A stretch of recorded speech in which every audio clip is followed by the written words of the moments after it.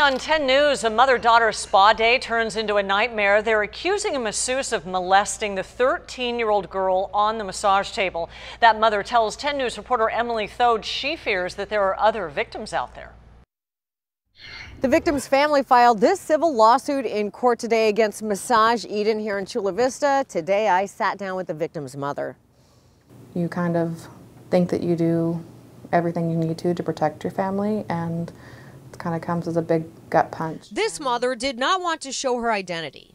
Me and my two daughters were going for just a mommy-daughter spa date, and we decided that instead of doing our usual mani-pedis that we would go get massages.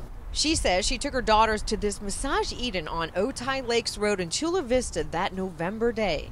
I made sure they had space and that they knew that both of my daughters were underage. They were 11 and 13. She says they each went into rooms with a female massage therapist.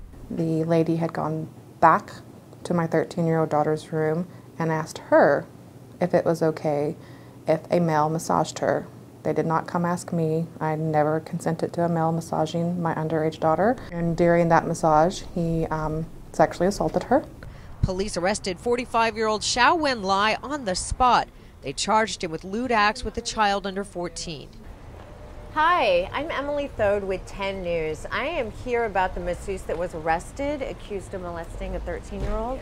The owner of Massage Eden told me she was not here that day and she doesn't know what happened. Attorney Jessica Pride represents the victim.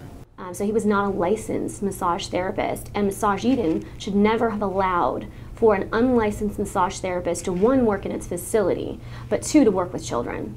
The owner told me that Lai was a massage therapy student working as part of his education. My biggest concern is I would like my daughter to get some type of justice.